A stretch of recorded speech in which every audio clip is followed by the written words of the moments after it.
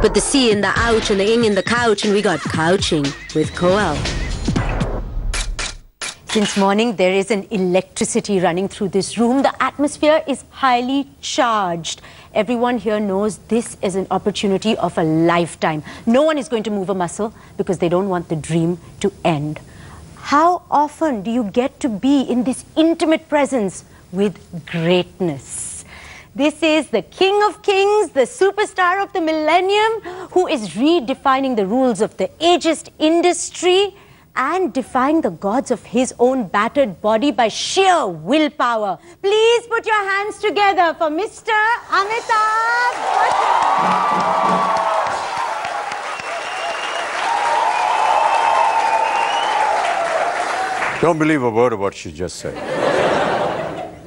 Tell us the most vivid memory that you have. Now I'm going back to your Sherwood days. Sherwood was the school that he went to. So what is the most vivid memory of your days then? When the name of this school was suggested to me, I had visions about Robin Hood. Thank you. And that was Robin Hood, which had pierced an arrow on one of my... So, Sherwood and, Sherwood Forest and Robin Hood and Little John and Alan Dale and Friar Tuck, all the legendary characters of this great story. I had those visions, and then there was talk about mountains and, valleys, and so I was looking forward to, going to school with bows and arrows slung onto my back and boots and stuff like that. But the idea of going to boarding was very new to me, and having reached there, I was introduced to a different kind of culture. I think those are the happiest days of my life. I look back at boarding school with great regard. Your father was a professor in Allahabad University, and perhaps he would have liked you also to become a teacher and to study English, but you, of course, were hell-bent on becoming a scientist, and you chose Karorimal as your college. Now, of course, what you studied has very little to do with what you do right now. Yeah, there were very few avenues. Either you went to the army, or joined the forces, or went for the, the administrative services. These were the two major avenues that you went for. I was not qualified for either. So we were, at a loose end, and we didn't know what to do. I tried for some colleges like, say, which were the more renowned ones, like St. Stephen's, and, everybody was going there, so you being from Delhi, you will understand what I'm trying to say. But I didn't get admission there. They said, why don't you take up arts, science, I don't know whether you'll be able to handle this, that, but I said, no, sir. So I couldn't get admission anywhere else, and finally got admission in science in Kirorimal College, which was just coming up. And in the first chemistry lecture, which lasted 45 minutes, I realized that in 45 minutes, they've covered 10 years of my senior Cambridge. And I said, gosh, I've got 3 years more of this stuff to go. And I just, decided or realized that I was not cut out for science. I did my BSc after mugging a lot of books just before the exams, 2 or 3 months before the exams. And if you ask me what is Ohm's law, I won't be able to tell you that. And I have no idea whatsoever about mathematics, chemistry, or physics right now. So if suppose you did end up, and we didn't have the actor Mr. Bachchan, but we had the professor of botany Mr. Bachchan, then perhaps you would sound something like Chupke Chupke. And for the people who haven't seen the movie, he's going to give us a little glimpse of... I'm going to object this, Koel, because every time you put me on test in front of audiences... But sir, do you know how much they love it, that it's backed by popular demand? It's got nothing to do with me.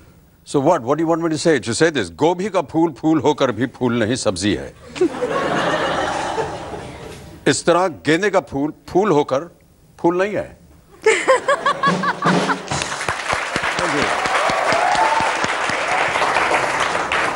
Now, you've only played a student a few times in your career, and most memorably in Kabhi Kabhi, in Sanjog, and in Pa, also a student. Now, all three of them had very little to do with studying, but more to do with romance. Yeah. And I'm sure it might be true for them. Was it true for your real life at the time when you were a student? Yeah, come on. You're all... You're young, you're in college, you're independent, and this is embarrassing. No, even in school, actually. Yeah, it started off in school, in Sherwood, yes. We had our sister school, which was called All Saints. You know, our main building was up here where all the classrooms and dormitories were, and then you sort of walk down to a playing field, which is a little lower on the hill. And then below that was the tennis court, and then below that were all the prospective, lovers who would break bounds from there, jump across the valley, climb the other hill, and go to the wall. It was called the wall because this All Saints school had a huge wall which protected the girls from the Sherwoodians or predators like us. So the wall was, the most significant thing in school. And have you been to the wall? And that kind of conversation used to happen. So we used to crawl up the wall, and the wall used to be the edge of their playing field. So you just show your face up, and perhaps one of the girls would come running by during games period, and we say, "Can you call that one, please?" And then the girl would very casually sort of walk across, and it was really beautiful because, I don't know what romance is like now, but at that time it was, how are you doing? And I made a little card for you, and will you come to the annual concert, when you come, and maybe you can put our program into this card that I've made for you. And that's it, bye-bye, thank you, and we're back. That's all that, used to happen. Really? Yeah. And we had a vice principal that had a pair of binoculars which were really powerful. And from Nainital, he could see Bareilly almost, that far. And we would get caught. Once you get caught on these things, then the options is 6 cuts of the cane, or you won't be allowed to go to the annual function where All Saints are going to come. Oh no, oh no. So we would obviously go for the 6 cuts. Of course, macho, brave it, give us 12. Yeah. But they were just wonderful days, I think that school days. Cutting straight to this moment right now, how many of you think that the trailer of Amitabh is the coolest thing you've seen? Wow, thank you. Would you like Mr. Bachchan to do a line from the trailer? No, I don't have. These are stuff that I did when I did a drunk scene, and because I have just water here, it's going to be a little tough to do this. We'll imagine. Okay, thank you. This is not picture, it is mixture. Maybe Amitabh. Thank you, that's it. Now, this is strange that you say that this film is solely about your voice. To a large extent, it is your voice. And in spite of your baritone, you were rejected as the AIR newscaster. Yeah, as I said, when you come out of college, you don't know what to do. Somebody said, go to some of these companies, look for a job. We went there. They asked me some general knowledge questions which I didn't know. And if I were to be asked that question now, I would repeat it. Do you know what KANU is? K-A-N-U. And KADU, K-A-D-U? Blank. Kenyan African National Congress. And I never knew that. But after having been asked this question, it remained in my brain. And every interview that I went to, I said, KANU, Kenyan African National, and I said, in case they ask me this question. Okay, I'll ask you, what is KNU? Just for the... Okay, so somebody said, why don't you try for All India Radio, as an announcer or a newsreader? So I went there, and it was not accepted. Do you remember, apart from this, what they made you do? Did you have an audition for it? Yeah, we had an audition. You go to the studios on Parliament Street, All India Radio. Could I give you an audition right now to do? Yeah, sure. Provided you don't fail me. Are we going to fail him? We don't know. Hello to 104.8 OA FM. Excitement ki baat hai that we have in our studio. Oh gosh, I'm going to talk about myself. Mr. Amitabh Bachchan promoting his new film, Amitabh. And let me tell you something about him, that it's going to be made public for the first time. Now you play Mr. Bachchan and tell us something tell about you what, okay, when you play with sound, it's it became imperative for us to record the entire script before going on set. That itself was something new. So Balki and me sat in a studio, a dubbing studio, and I recorded the entire script beforehand. Then we went on set and we played the recording and we performed according to it. And then after the performance was over, we went back into the dubbing theater to redub the entire film. Because your facial expressions when you are enacting don't necessarily match what you recorded earlier. At this stage of your career, perhaps you're getting more diverse and interesting things to do than ever before. Age has got to do with that. Okay, yeah, but I can't be playing romantic roles. So, you know, you play a retired judge, or you know, a decrepit old man, a drunk. What I'm saying is that either you contend with it, or you retire and say, look, I don't want to be in a situation where I have to continue working in whatever comes my way, or I can just retire and relax and just live on the accolades I received when I was younger. I just felt that, you know, I needed to continue working.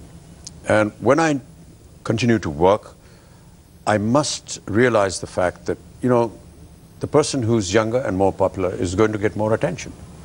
So there will be, you know, a Shah Rukh, a Salman, an Amir, Hrithik, Ranbir, whoever, that are going to be, you know, if they were to walk in right now, everybody would run there. And no. Okay, maybe one or two would look at me.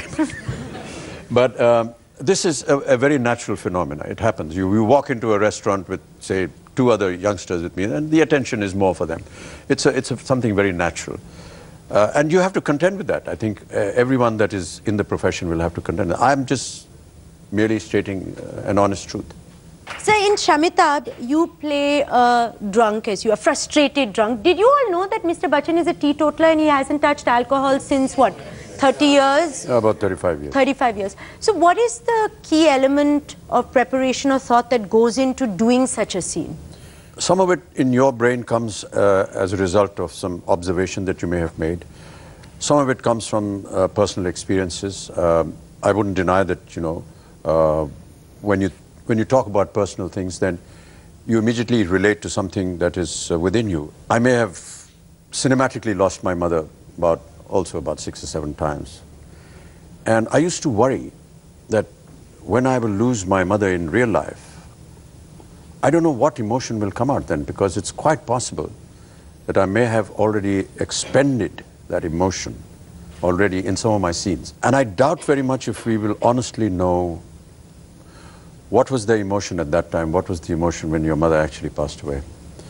So these are some of the things you have to connect. So when you play a drunk, you try to gather something or some observation you may have made of people. Of Balki sir? No, not and that's how you do it. The other thing is that I did a film called Sharabi, in which I was drunk throughout the film. And on the first day of the shoot, I had a 2-3 page dialogue to say, and you know, I performed it and we ended. And I realized that a drunk takes a lot of time to say a couple of sentences. You and me will quickly say it, but when he's drunk, it takes time, you know. So, and if you're going to have 3 pages of dialogues from me, then I'm going to take a lot of time to say that. So I told Prakash ji that, you know, I think we need to think about this, because then we are looking at making a 6-hour film. Many a times people refer to my drunk scene in Amar Akbar Anthony and in The Mirror, but those circumstances and those dialogues were different. The moment was different. The drunk scenes in Amitabh are of perhaps a frustrated man who's fighting ego and fighting competition, maybe, you know, so that you'll know when you see the film. But these are some of the things that differ from one drunk scene to the other. And so that's how if we had to do, like, say, for instance, the Amitabh famous line, the whiskey line, which I have here, so you don't have to recall it. If you had to do the Amitabh whiskey line in another drunken person, like Anthony Gonzalez, or even Ravi Anand from Satya Pe Satta, you know, the drunk scene there. Yeah. Would it be different? We've all heard how Amitabh does it. Would it be different, these lines?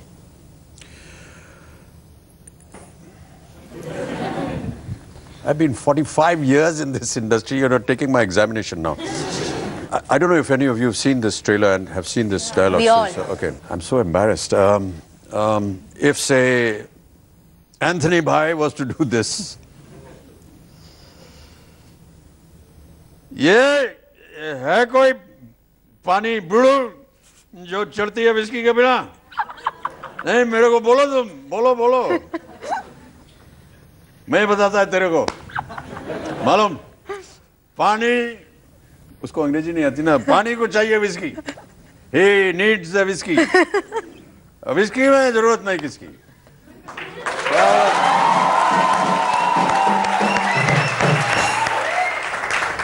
So to end this show, I have a little surprise for you. Oh God. And yes, please reveal the surprise. Because now we're going to do some... It's WC. For sure. We have a surprise for you. Now we're going to do some piddly talks. Okay. What do you sing in the shower? Piddly. Shall we? No. Because you need a shower. And that's a jet. Yeah, but you sang it in there. I mean, I've given you that option. No. Look, it's not just done for sensation, you know, the song Piddly on the WC. It's part of the story. And when you see the film, you'll realize why I've been made to sit there and why I'm singing this song. It's highly intriguing, isn't it? Yeah, Do you but, want to hear the piddly song? Yeah. So,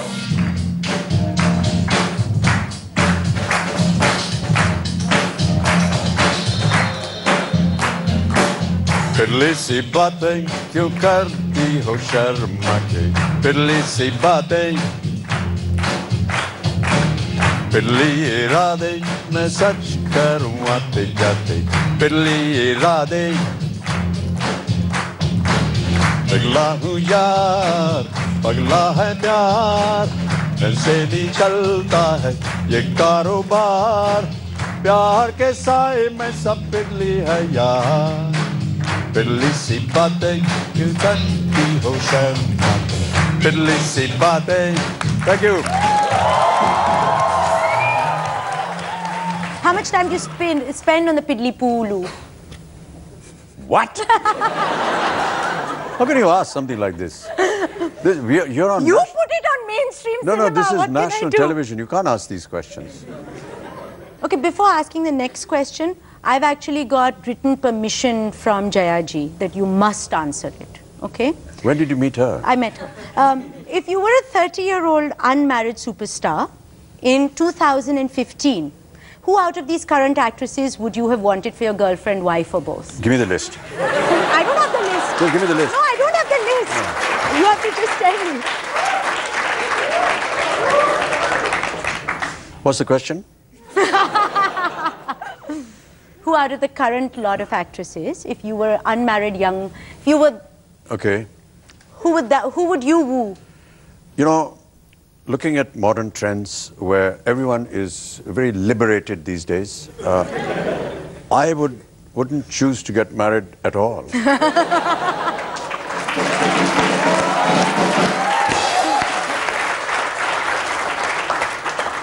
Because then I would have the opportunity to be with all of them. Have you ever been mistaken for another celebrity? Yeah, many times. Don't ask me to narrate this because it'll be really embarrassing for the person who I will name and for myself as well. What do you do then? But I'll tell you the opposite. Okay. I'll tell you that, you know, for our action sequences, we have duplicates who go and do all the stunts for us. And I hate that because I feel that, you know, why is somebody going out there and getting hurt because of me? But I had a duplicate who, and they're supposed to look like you, have the same frame, but they are more proficient in doing all these action sequences. So I was shooting on a beach in Chennai, and it was an action sequence. And we went out on the beach, and all the crowd went to the duplicate. So you were scot-free for once. Yeah. So then I walked up to him and said, "Can I have your autograph, please?" as well. So things like this keep happening. It's, you know, many times people mistake you for who you are. Mr. Bachchan, you have been not, yeah. fabulous today. Thank you, Mr. Bachchan. Thank you, Koel. Thank you all very much. Yeah. Put the C in the ouch and the ing in the couch, and we got couching with Koel. We were, at a loose end, and we didn't know what to do. I tried for some colleges, like, say, which were the more renowned ones, like St. Stephen's, and everybody was going there. So you being from Delhi, you will understand what I'm trying to say. But I didn't get admission there. They said, why don't you take up arts, science? I don't know whether you'll be able to handle this, that. But I said, no, sir. So I couldn't get admission anywhere else, and finally got admission in science in Kirorimal College, which was just coming up. And in the first chemistry lecture, which lasted 40. Put the C in the ouch and the ing in the couch, and we got couching with Koel. Since morning, there is an electricity running through this room. The atmosphere is highly charged. Everyone here knows this is an opportunity of a lifetime. No one is going to move a muscle because they don't want the dream to end. How often do you get to be in this intimate presence with greatness? This is the King of Kings, the superstar of the millennium, who is redefining the rules of the ageist industry and defying the gods of his own battered body by sheer willpower. Please put your hands together for Mr. Amitabh Bachchan.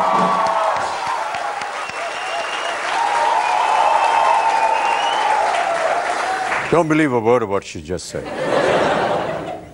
Tell us the most vivid memory that you have. Now I'm going back to your Sherwood days. Sherwood was the school that he went to. So what is the most vivid memory of your days then? When the name of this school was suggested to me, I had visions about Robin Hood. Thank you. And those are the happiest days of my life. I look back at boarding school with great regard. Your father was a professor in Allahabad University, and perhaps he would have liked you also to become a teacher and to study English, but you, of course, were hell-bent on becoming a scientist, and you chose Kirorimal as your college. Now, of course, what you studied has very little to do with what you do right now. Yeah, there were very few avenues. Either you went to the army, or joined the forces, or went for the, the administrative services. These were the two major avenues that you went for. I was not qualified for either. So, and that was Robin Hood, which had pierced an arrow on one of mine. So, Sherwood and, Sherwood Forest and Robin Hood and Little John and Alan a Dale and Friar Tuck, all the legendary characters of this great story.